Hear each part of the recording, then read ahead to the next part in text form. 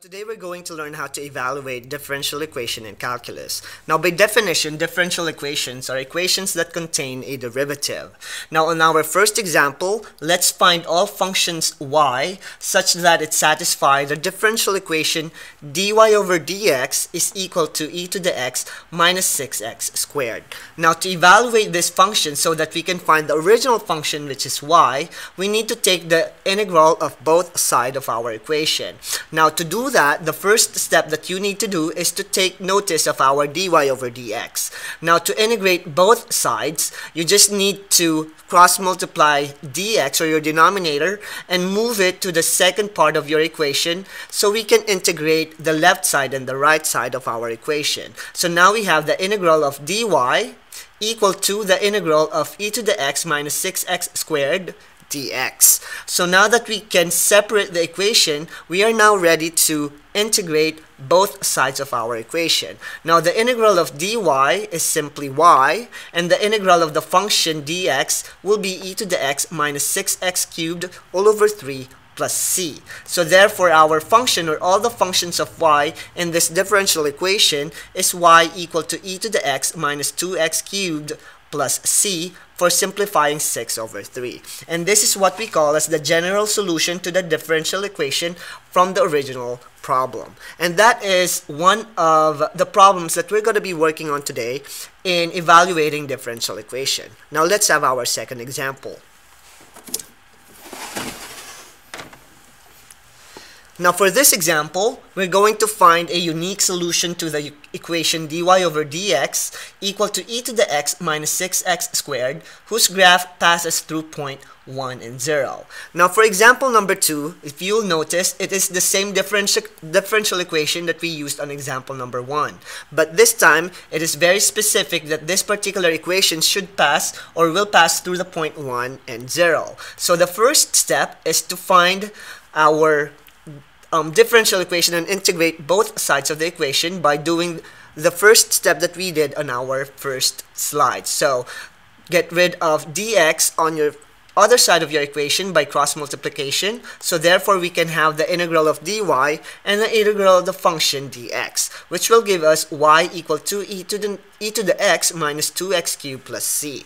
And this is how we integrate our first, or our differential equation. Now the second step is to find the specific value of our c, which is basically substituting the value of your point, which is 1 and 0, to our function. So y is equal to e to the x minus 2x cubed plus c. Replace x and y by 1 and 0, and you'll have 0 equal to e to the 1 minus 2 times 1 cubed plus c, which gives you 0 equal to e minus 2 plus c.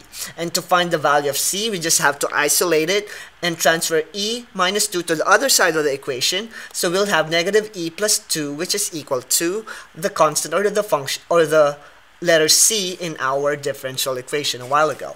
Now for step number 3, we're just going to complete our equation by replacing c from step number 2 by negative e plus 2. So we'll have y equal to e to the x minus 2x cubed minus e plus 2, which is your value of c from step number 2. And by simplifying it, we can answer it as y equal to e to the x minus 2x cubed plus 2 minus e. And that is the second example of our differential equation, or evaluating differential equation using integration. Now let's have our third example.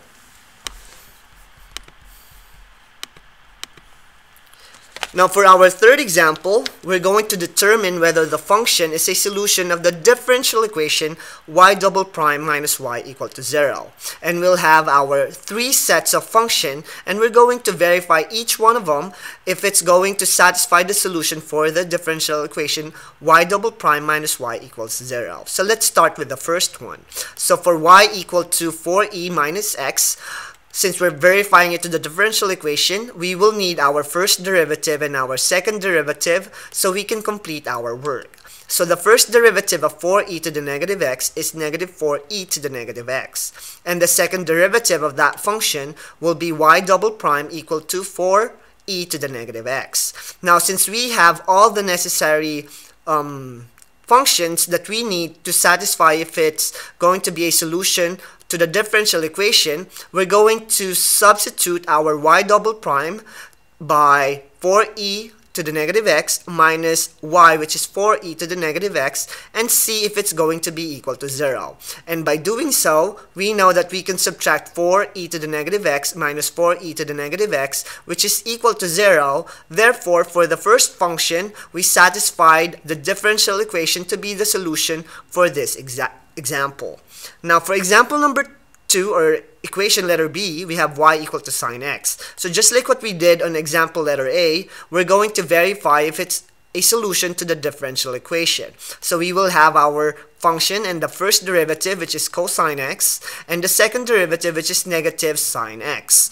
So by substituting it to the differential equation, we can be able to verify if it's a solution of y double prime minus y equal to 0. Since we have negative sine x minus sine x is equal to 0, which will give us negative 2 sine x, we know that it's not equal to 0, and therefore, for the second function, this is not a solution to our differential equation y double prime minus y.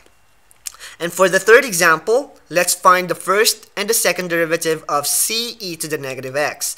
Its first derivative is negative ce to the negative x, and its second derivative is ce to the negative x. Now, using our differential equation and by substitution, we know that ce to the negative x minus ce to the negative x is indeed equal to 0. Therefore, the last function that we have, which is y equal to c times e to the negative x, is a solution to our differential equation.